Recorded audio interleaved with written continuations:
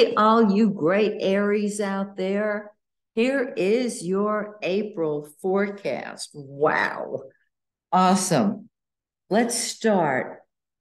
Where shall we start? I'm going to start with Mercury. Mercury's going to move into the shadow of the retrograde on the 7th. Some of you are already feeling it. I know it because you've told me that you feel it way ahead of time. And during the shadow, it feels like Mercury's retrograde, although it is not. It is on the 20th to the 21st. On the 20th, Mercury is stationary. On the 21st, it's retrograde. And when Mercury's retrograde, everything dealing with communication, correspondence, transportation, our mouth and our minds, it goes crazy. First of all, in the shadow, we will feel that, okay? And I get a lot of questions from people when Mercury's in the shadow of the retrograde, simply because it feels just like a retrograde Mercury. You can begin projects when it's in the shadow, but it's maybe a little hard to get them off of the ground. You know what I mean? On the 21st, Mercury is retrograde, and it'll stay that way until May. We'll talk about that next month. We have a shadow before the retrograde and the shadow after the retrograde. What we do on the retrograde is tie up the loose ends of unfinished business. Period, bottom line. Don't start a new job. Don't get a new hairdo. Don't buy a new car. Get the picture. You say, well, what if my car is, in a wreck? Rent one, lease one, okay? And after Mercury goes direct, buy one. Okay, so that's Mercury retrograde. Let's start with the sun, the yellow planet. It's in your first house, Aries. And with the sun, the center of our life, in your first house, you're saying, I am the center.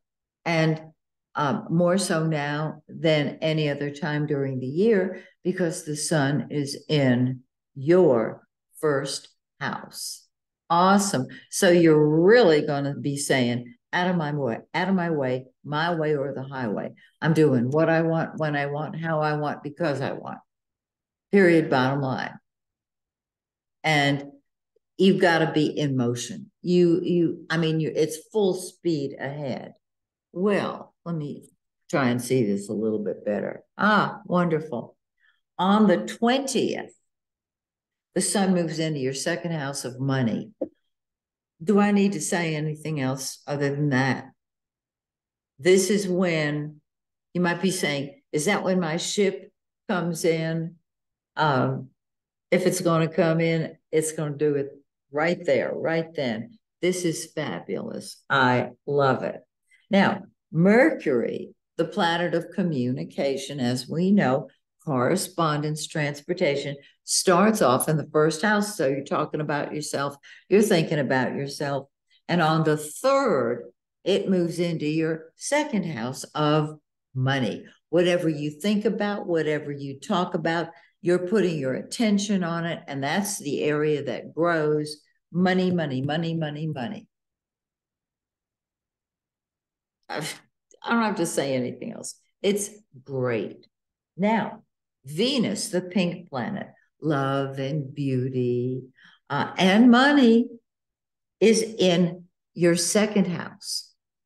This is its natural placement. And so, with the sun creating money and Mercury giving you ideas about it, Venus is and has been creating more income for you through various sources. Okay? I just love it. On the 11th, Venus moves into your third house, and you're able to communicate more lovingly with siblings, with neighbors.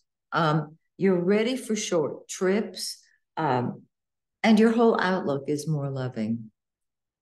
Beautiful. Mars, your ruling planet. The red planet right here. Mars is what you're what is number one to you. It's what you fight with and fight for. It's in the fourth house of real estate and family.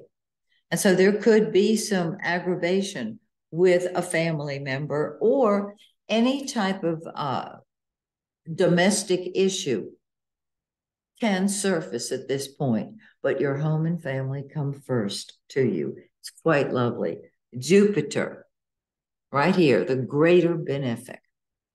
It is in your first house. You are optimistic.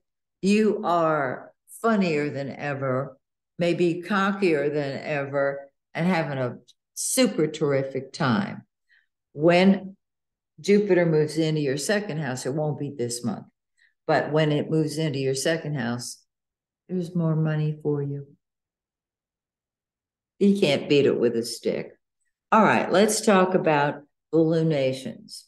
On the 6th, we have a full moon in 16 Libra in your 7th house of partnership and relationship with other people. So get out there and be with others. This is not a crowd.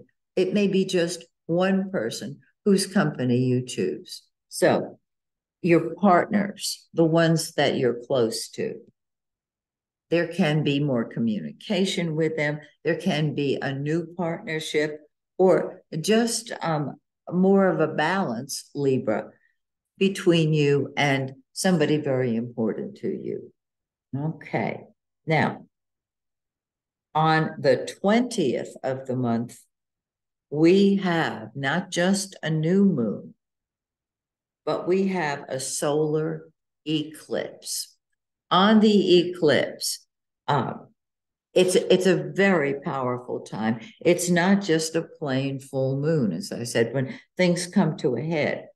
This eclipse is right at the cusp or the edge of your second house of money. Can you see how your ability to magnetically create money is activated in this chart? Now, we will feel the effects of an eclipse till the next pair come along. We will have an eclipse in May. We'll talk about that in May, of course. And eclipses are at their peak 3 to 4 months after they occur. With the eclipse in 29 degrees, 30 minutes of Aries, which is the same thing basically as 0 degrees of Taurus. Those of you who are late Aries, early Taurus, on the cusp, just get clear on how much money you want to make, because it can be as simple as that. And so, my dear Aries friends, on that note, may the stars shine brightly on you and yours. See you next month. Bye for now.